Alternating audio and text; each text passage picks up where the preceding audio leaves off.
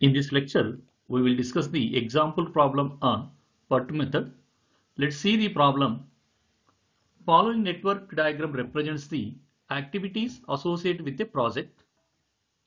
So here it is given the network diagram and the different activities along with the various estimated times. That is the T0 optimistic time, TP pessimistic time, and Tm is the most likely time. Then you have to determine the expected completion time and variance of each activity, and the earliest and latest expected time of each event, critical path, and also we determine the probability of expected completion time of the project if the original scheduled time of completing the project is 41.5 weeks.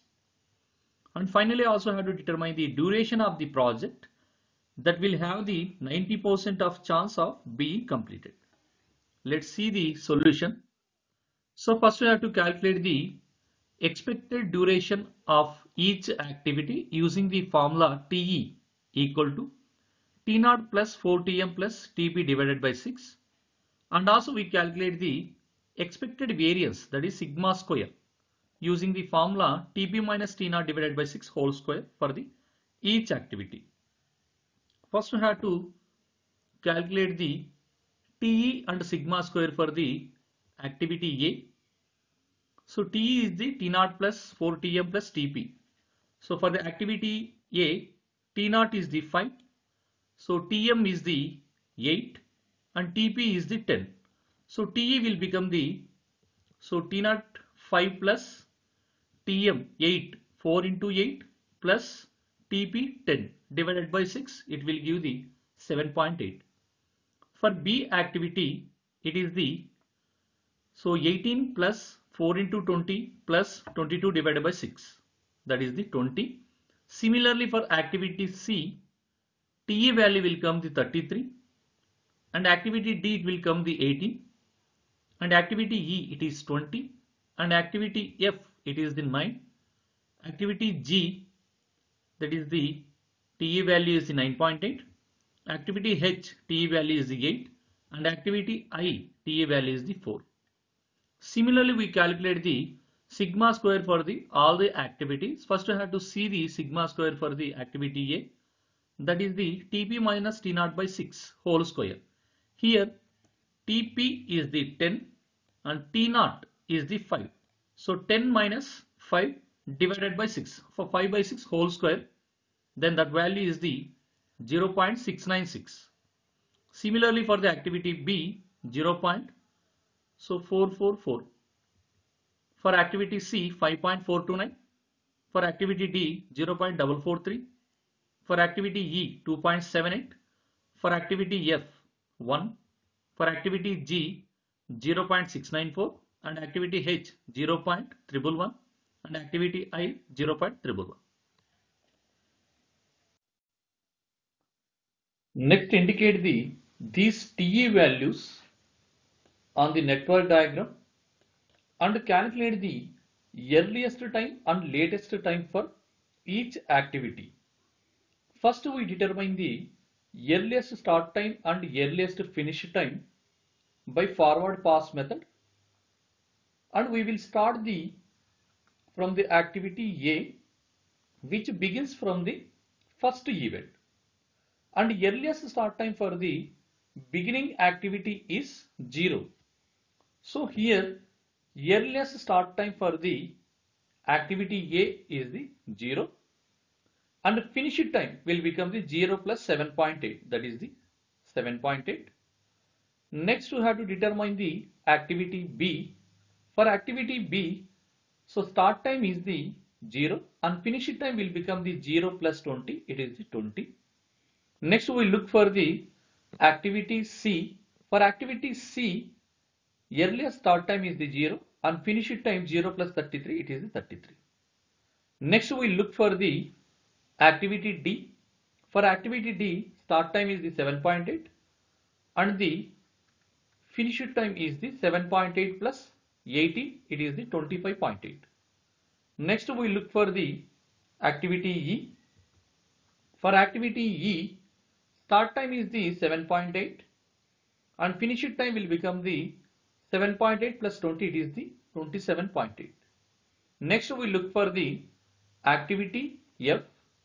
For activity F, start time is the 20 and finish time will become the 29. Here observe the event 6 is the merge event for the activities F and E. So among these two values 29 and 27.8, we have to consider the maximum finish time, that is the 29. Next we have to look for the activity G. For activity G, start time is the 33 and finish time will become the 33 plus 9.8, that is the 42.8. Next we have to look for the activity H. For activity H, start time is the 25.8 and finish time will become the 33.8.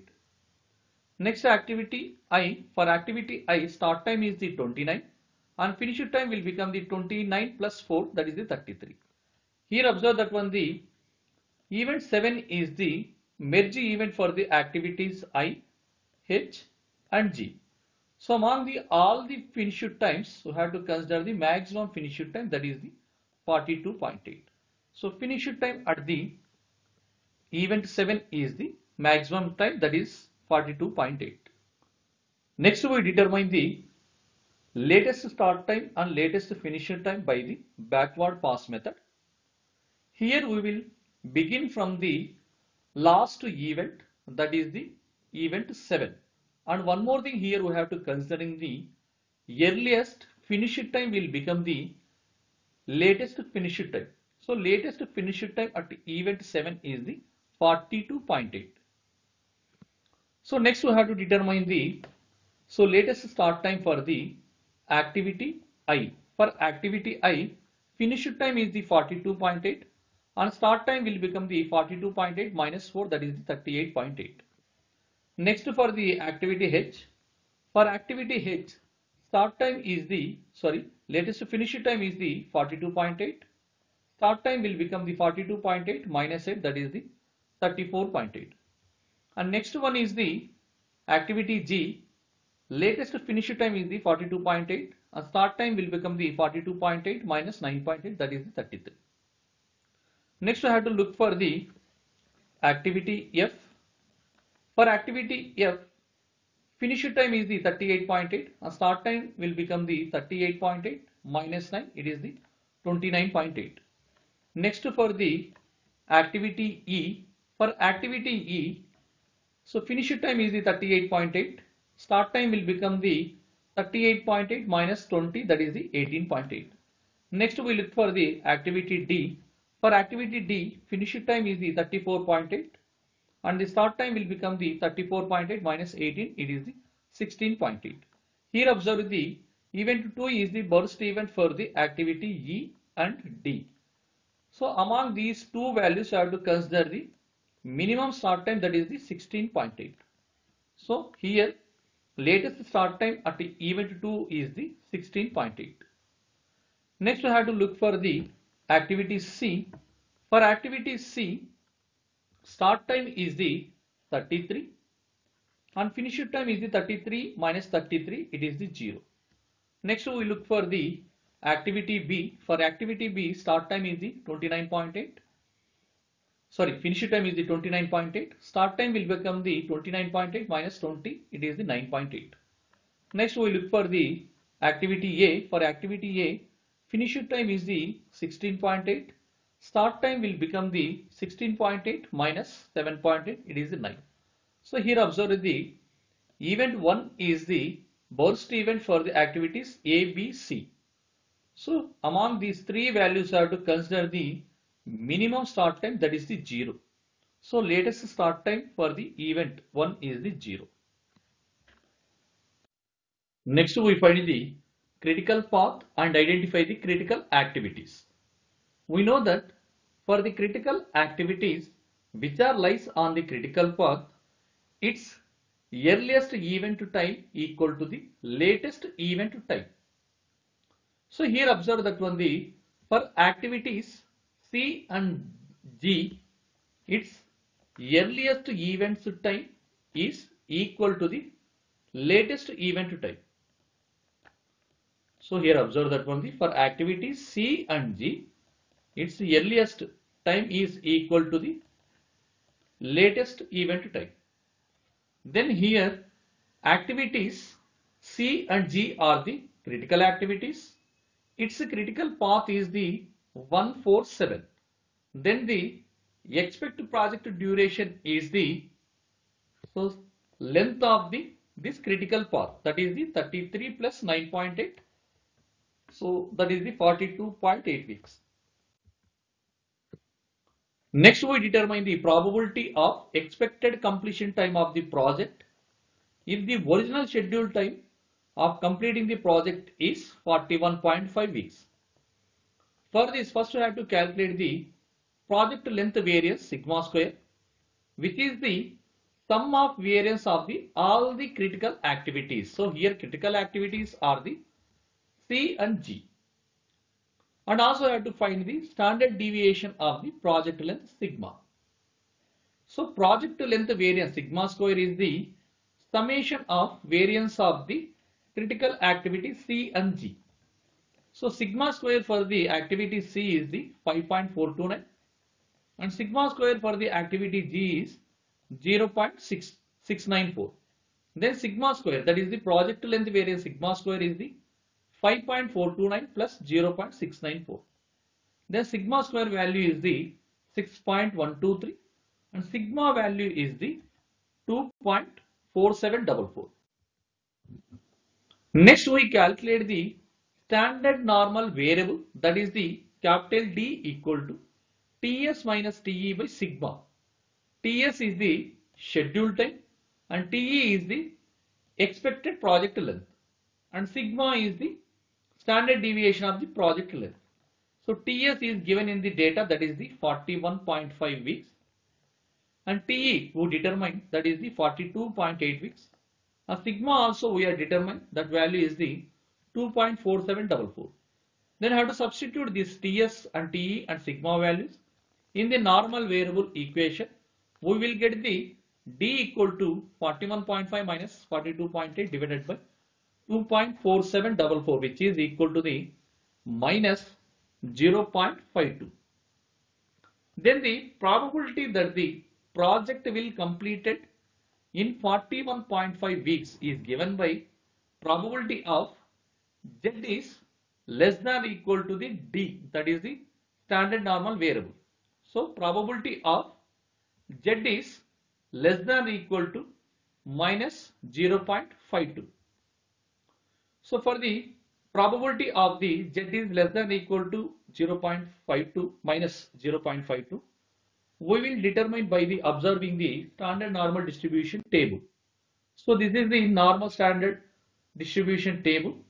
Here observe the value of the minus 0.52. So it is the minus 0.5 and this is the 0.02. Then minus 0.52 value is the 0.3015. So then the probability of Z is less than or equal to minus 0.52 equal to the 0.3015.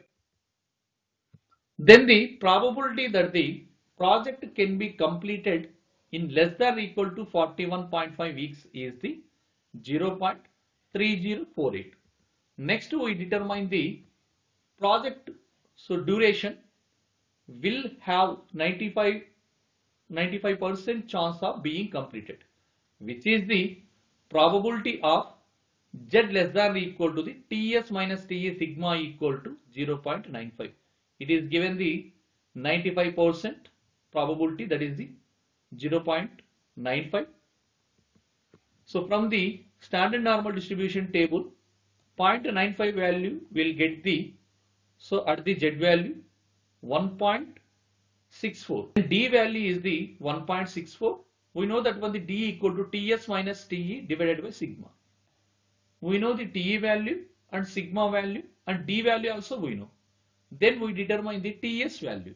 From this equation we will get the Ts value is the 46.85 weeks. Thank you.